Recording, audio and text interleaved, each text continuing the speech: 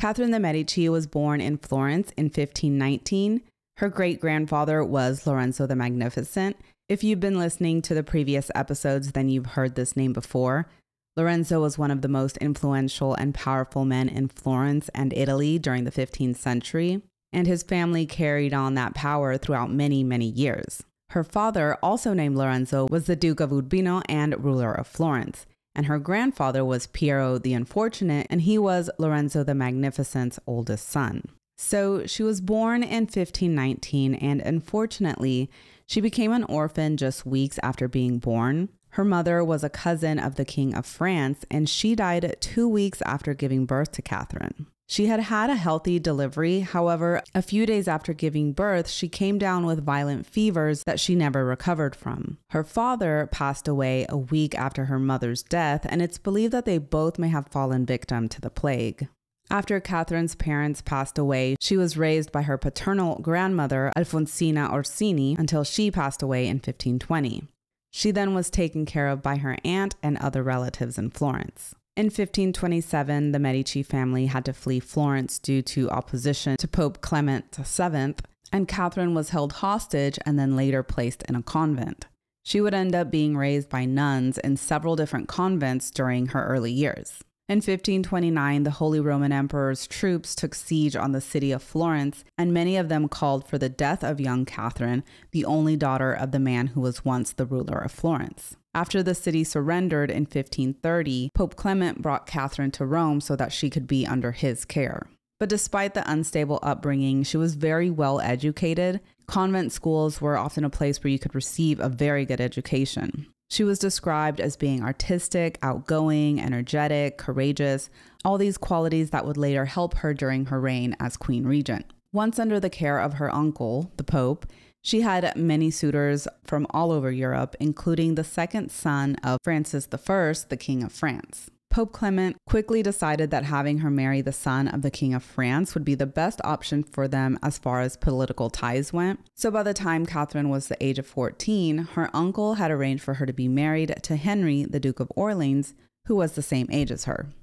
The two 14-year-olds were married in 1533 in a grand wedding ceremony with much celebration, and as you can imagine, the marriage of Catherine de Medici to Henry, the Duke of Orleans, was quite the affair. But not just the wedding, the entire lead up to the wedding day was filled with extravagant displays. Although Catherine was not exactly royalty, even though she was the daughter of the Duke, and she had her own title of Duchess of Urbino, which she was really never able to use, even though the people of Florence did call her the Little Duchess, she had a lot of wealth to her name. The marriage contract stipulated that Clement VII would, at his own discretion, furnish his illustrious relative with clothing, ornaments, and jewels. The Pope, however, still had to borrow quite a bit of money for the marriage, even though the new Duke of Florence, Alessandro de' Medici, and people like Isabella d'Este gifted her jewels, gold, silver, and silks to make into dresses and bedsheets. And since the marriage was all for political gains, the Pope really wanted to impress his new allies in France. Catherine was not exactly what they would call beautiful, so they wanted to make sure that she won them over with her extravagant trousseau, which is all the things a bride has for her wedding and marriage, like jewelry, clothing, and linens. Isabella d'Este was pretty much put in charge to make sure that Catherine was dressed perfectly, but also for her trousseau to make the best impression. 14-year-old Catherine herself wanted to impress her new husband and the court of France, and since she was quite short and small, she had a pair of high heels made for herself for her wedding day. She had gowns made of the finest fabrics in Italy, like lace, brocades, and damask, and fabrics that were also embroidered with silk, silver, and gold and were produced by the finest seamstresses in Florence.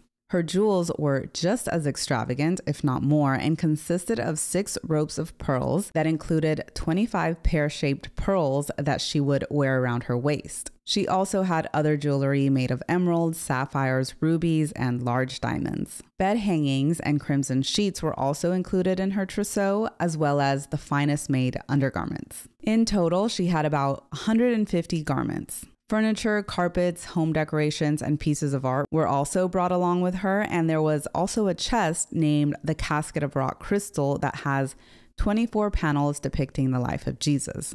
After a farewell banquet at the Palazzo Pitti in Florence, she began her journey to France in September of 1533. On her journey, she was accompanied by her ladies-in-waiting, noblemen, artists, and about 70 Frenchmen to escort them all. The voyage was by sea and included 18 galleys, 6 brigantines, and 3 ships. When she arrived into Marseille in October, cannons were fired and she was greeted by a cheering crowd as both French and Italian music was played, and the celebrations lasted for several days. She wore a gown of gold and silver silk and rode a horse dressed in gold brocade, while 12 ladies rode behind her with a royal and papal guard, with a coach draped in black velvet behind them. And all of this was just for her arrival, where she was greeted with royal gifts from the French emissary. The Pope made his own entry into the city, where he entered with his own entourage of cardinals, bishops, and even more Italian nobles. But Catherine's entrance into the city must have been an incredible sight to see,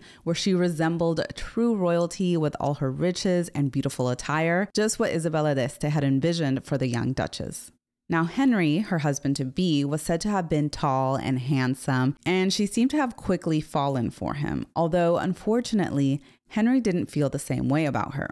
During the days of celebration before the wedding, he jousted and danced for her and with her, which made her happy, of course, but it could have just been to make his father happy. And we'll get more into that in part 2 when we talk about her marriage. The wedding ceremony took place on October 23rd, 1533.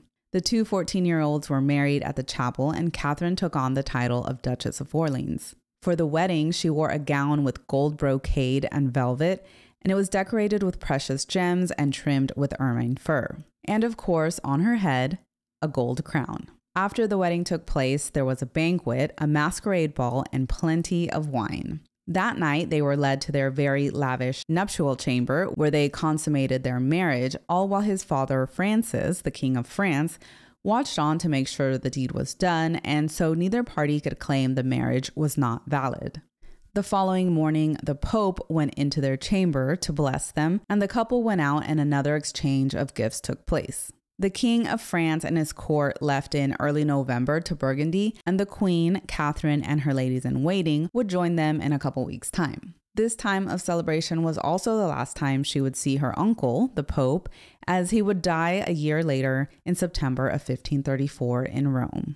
In part 2 of this series, we'll go over Catherine's marriage to Henry, how she became the Queen of France, the struggles she faced trying to give him an heir, and her reign as Queen Mother. Thank you guys so much for tuning in. Please make sure to follow over on Instagram, TikTok, or Facebook so you can see more medieval and Renaissance history content. Thanks again, and I will see you next time.